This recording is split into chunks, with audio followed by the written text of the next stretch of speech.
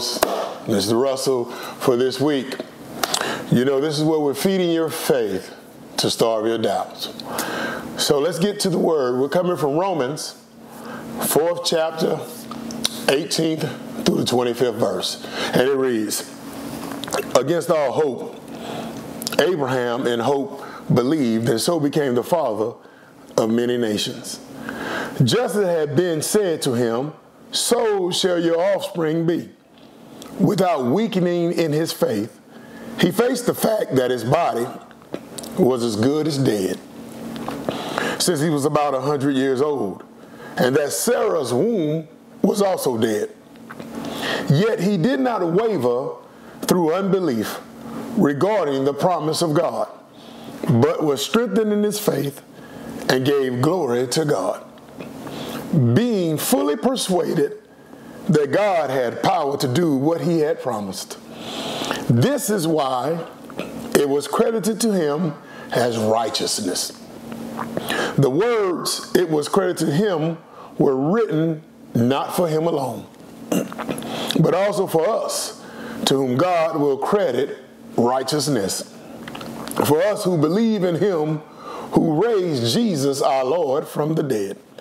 He was delivered over to death for our sins and was raised to life for our justification.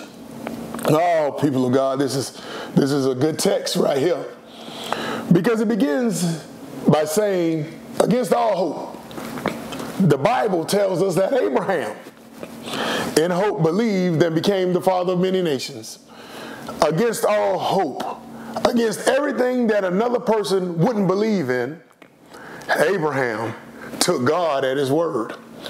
He took God at his word, even knowing that he shouldn't be able to have kids, or that his wife would have kids.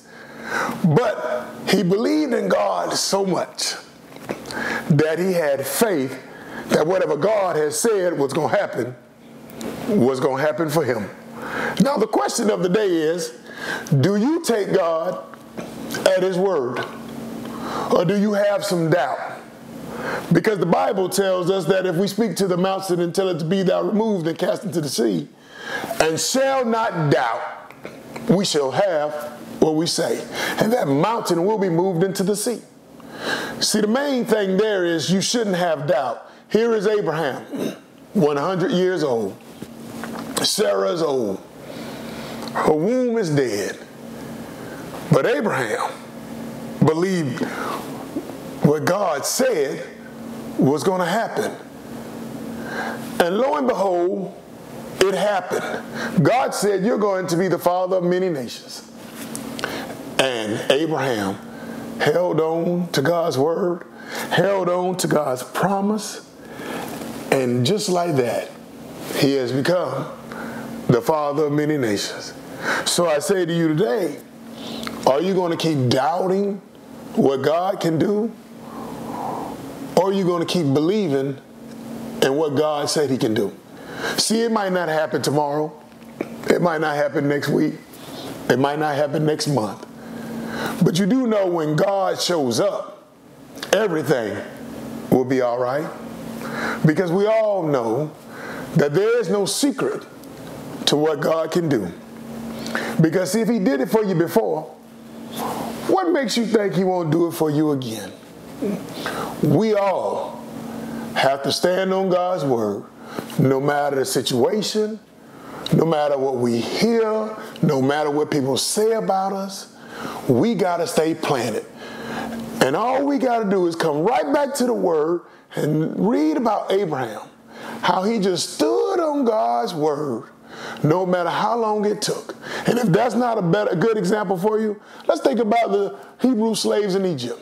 How long did they believe that God was going to deliver them from Pharaoh? How long? And many of them didn't see that them get delivered. They had already passed on, but they kept believing. Everybody that was left kept believing. And soon God sent Moses to deliver his people from Pharaoh. So I say to you today, are you going to stand on God's word? Or are you going to keep faltering and doubting?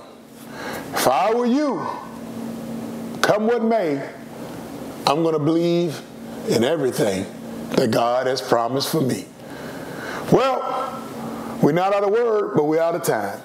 Look forward to seeing you tomorrow on Daily Manna, where we're feeding your faith and starving your doubts. Be blessed.